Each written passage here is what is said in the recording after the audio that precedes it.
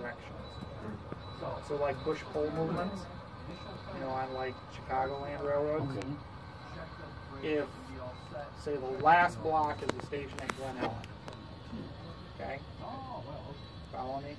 So I come out of Chicago, I run 20 miles, boom, I stop at Glen Ellen. Okay, I got a signal back here protecting this movement, right? Okay, that is a scheduled directional change point for that train to turn and push-pull service and head back to Chicago.